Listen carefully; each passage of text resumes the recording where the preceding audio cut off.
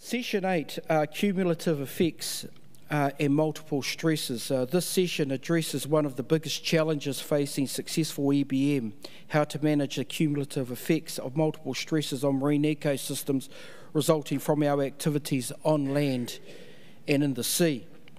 This is a difficult task because of the complexity of the social, ecological ecosystem, the possibility of rapid changes in state and the lack of data on which to make decisions. In this session, we will hear from challenge researchers on what successful management of cumulative effects look like for hapu and how embracing ecological complexity may lead us to better management decisions. There are also talks on how this may be achieved with new frameworks that are based on principles that capture ecosystem responses to cumulative effects. The session concludes with risk frameworks detailing the ecological consequences of poor management decisions and how decisions are influenced by our perception of risk and uncertainty. Kura Paul-Burke from the University of Waikato, his whakapapa to Ngāti Awa e Ngāti Waka Emo, is a professor of Mātai Moana at the University of Waikato. We heard from Kura yesterday, speaking to us today on the degradation and recovery from a hapu and iwi perspective. Welcome back to the stage, Kura.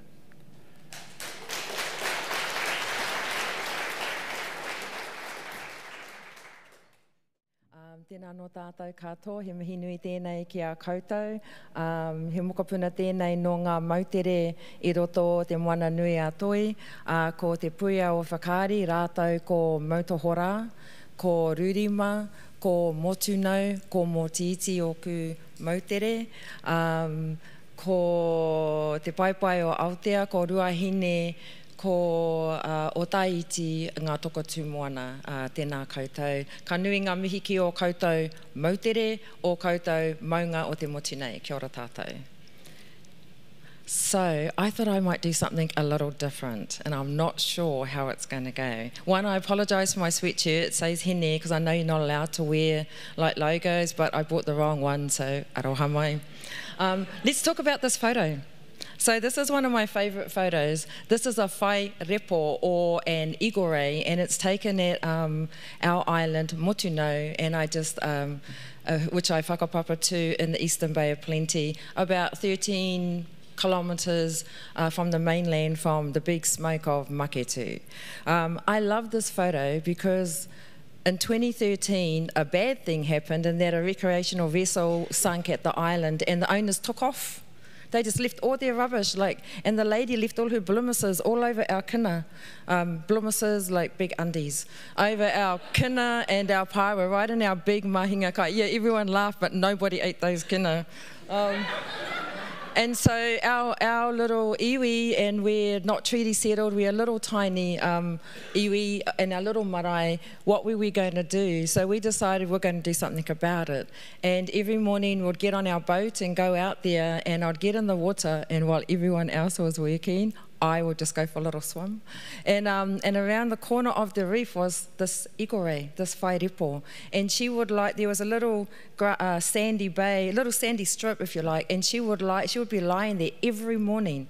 And I would I love you, we're friends, we're whanaunga, we're connected. So she would lie like this, and I would free dive down and lie facing head to head, and send her all my love, and then she would just swim away. And then I would go to work. But I did that every morning, and every morning I would do that 3 times, and she would swim away. Over time, she stayed, and I swam away to go to work. And for us, this whairepo here, she is a kaitiaki of our island. But let's talk about our island. It works. So this is our island, Motunau. I said it's about 13 k's from the mainland of Aotearoa, and our iwi Ngāti Whakehemo have held title over this island since 1873. Undisputed, undisturbed, continuous native title. So that's 150 years. The island is known, for us, Motunau, if you look on that end, that's the north face of the island. It's really sharky. Now, that's where you take your ugly cousins to go swimming. And then if you go to the, not like that, people, we don't want anyone to get hurt.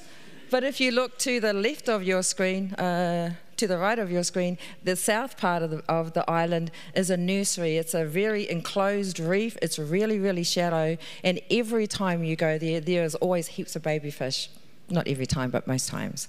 So this island of Motuno is where those people sunk their boat. And they left it.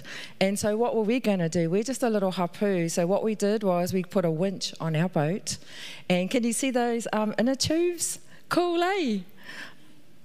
That's technology, people.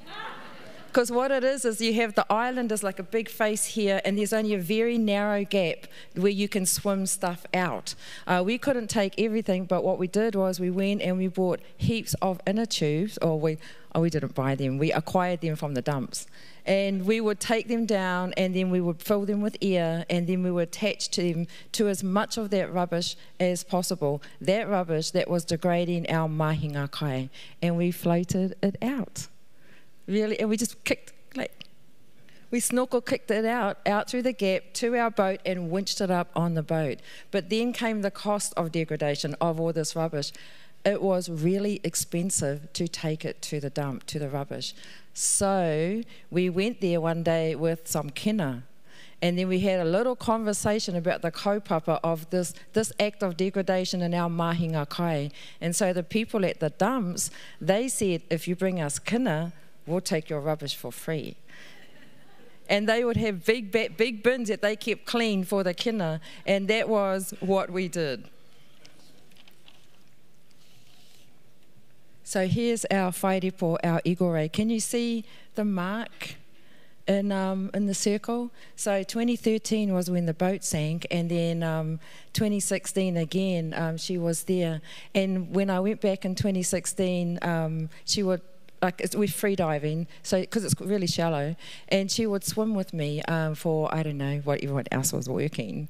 I would swim with her, and then in 2019, I was at work somewhere, and I got this, it was like a karanga, a call to go to the island.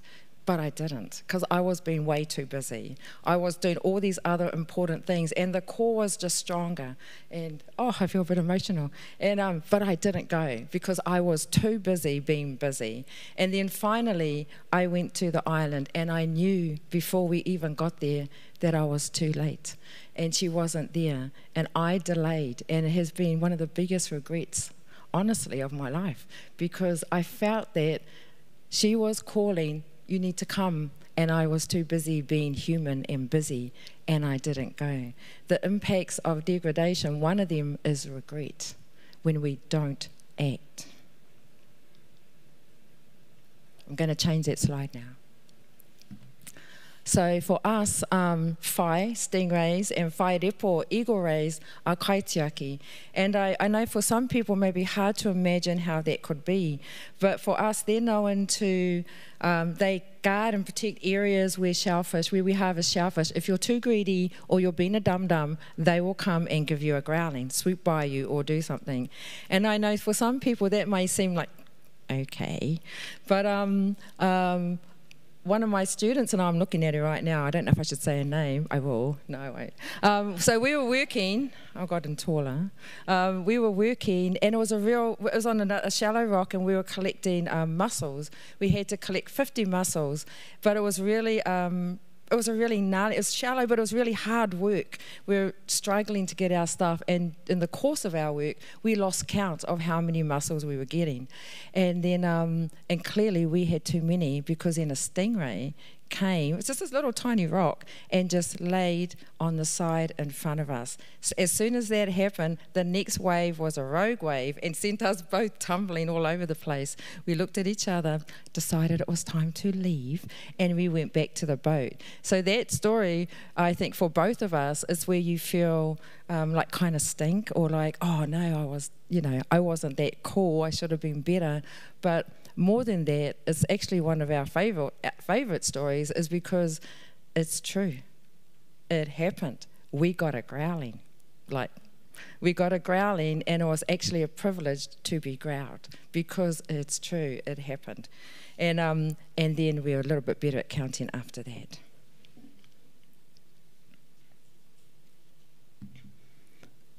This image up here, because I know you can all read, so I won't read it to you. So when you go to a marae, to some marae, to my marae, we have a waharoa, which is like a big entrance, like the end where you wait before you get called to come onto the marae. If you come onto my marae at Pokehina, and Adrian's marae too, and Megan's and Drew's been there, on the left po has all our ocean species or taonga, and you can see those there. One of them is our rays, our sharks, and our island name of Mutino. What happened with that experience with the boat sinking at our island and also getting a growling from one of the stingrays was that it actually galvanized our people into action. And I want you to look at this photo. Can you see that I'm the one paddling? Can you see how down it is where my cousin's sitting? She's telling me how to paddle, how to row, I should say, and it was a lot of work. But so our iwi, not since then, but what we do now is that we have really galvanized ourselves. And for me, it's that regret that sits in my puku, because it won't leave me. And we do pest control, we do seal counts. The young woman behind me is one of my nieces, just about to crash our boat, so I thought I'd put that up there. Because of course we have our rangatahi and our taiohi coming with us. We also work with the Bay of Plenty Regional Council, and we do biodiversity monitoring using baited remote underwater videos and stuff like that. And I remember I said it was sharky, where you take your ugly cousins to go swimming, so we do shark monitoring as well. Each time, and we haven't missed since 2013 the annual events, and they're getting more and more. This is kaitiakitanga in practice. Degradation isn't just in the moana, it's in our hearts and our puku as well. And so, and we have another project as well, which I forgot about, and it's called Is the Kina Still Fat When Pohutakawa Bloom? Can you guess what it's about? We have a tohu that when the pohutakawa flower blooms, the kina are fat and ready to harvest. But due to climate change or changing climates, ocean temperatures, everything, we think that our kina and our pohutakawa are out of sync.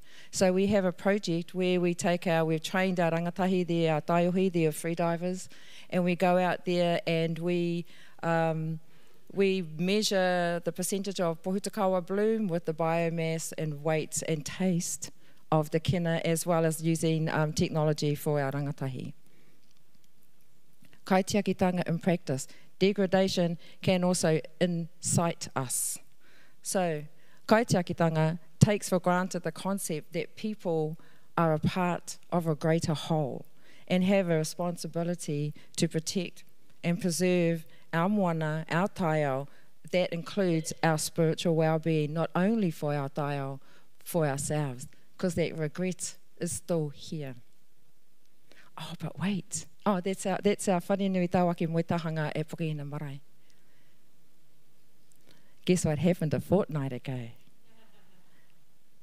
A fortnight ago, because we've been going out to Mutino for every 2 weeks since October for that Kina Pohutakawa project, and while everyone else was working, I was working too, but I met a new eagle ray. And then and my camera was going flat, but I swam with her for probably about 20 minutes or so before other people came over. So I learnt my lesson. My lesson is when you get the call, you go. Don't muck around, because you don't want to live with regret, because regret's dumb. So degradation, it's not just a physical or ecological construct. If we limit our understandings of degradation to just a physical positionality, we are in danger of missing the key ingredient of recovery, restoration, or whatever word you want to use. Because the human and natural world connectivity and relationships would strengthen and galvanise our commitment and relationship to our moana and then ourselves across generations. Ko au te moana, ko te moana ko au. Kia ora.